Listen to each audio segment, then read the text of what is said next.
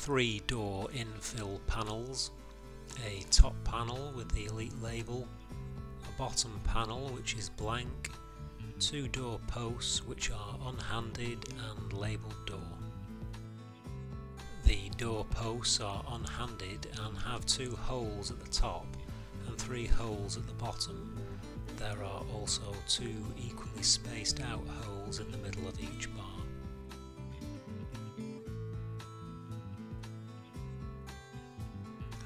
Place the 2 door posts on a level surface approximately 2 feet apart with the bolt slots facing downwards. The first thing we need to do is fit beading where glass is going to be positioned, so beading needs to go on the inside of both door posts and not the outside.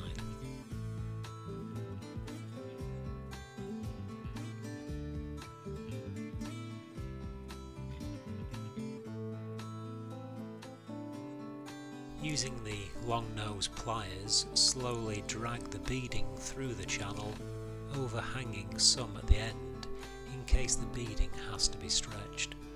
Cut off any excess. Do this for the other door post on the inside edge.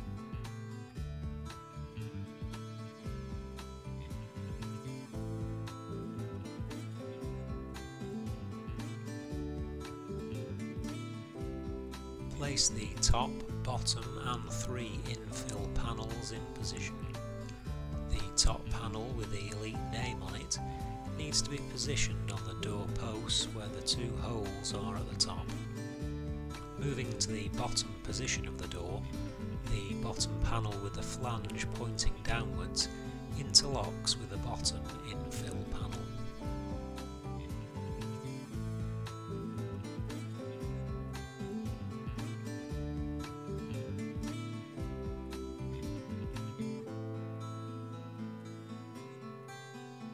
Still at the bottom of the door, we need to put a screw through the bottom hole of the door post, going through to the bottom door panel. You might find it easier to insert the screw into the hole first to pre-tap it. Insert the other 2 screws at the bottom of the door.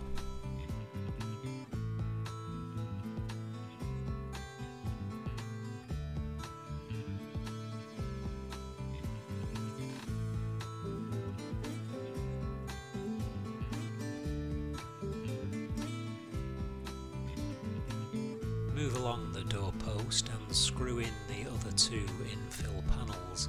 Slightly lift the panel as you are going along so you don't tear the beading already inserted.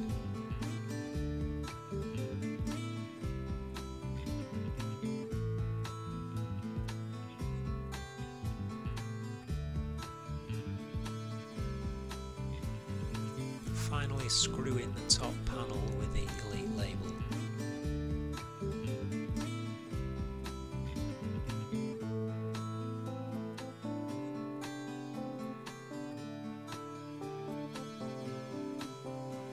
When you come to fit the last hole, you need to use the long screw to attach the door catch. Insert the long screw through the hole of the door catch and attach both washers. Offer the catch to the end hole in the door post and screw in.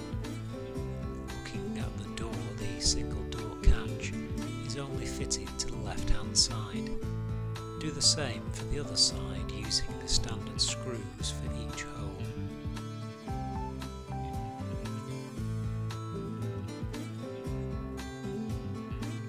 Snap the door skids at the bottom of the door, one either end of the bottom door panel.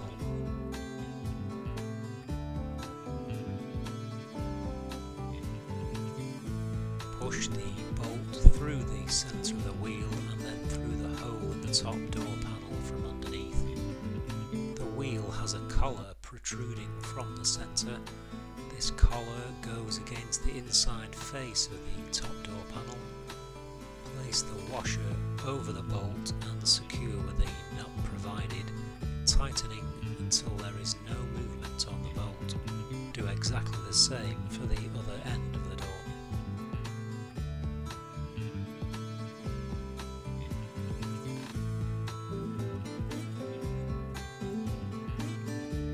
Turn the door over and insert the black rubber draft excluder so it's level with the door at the bottom, and then cut off any excess.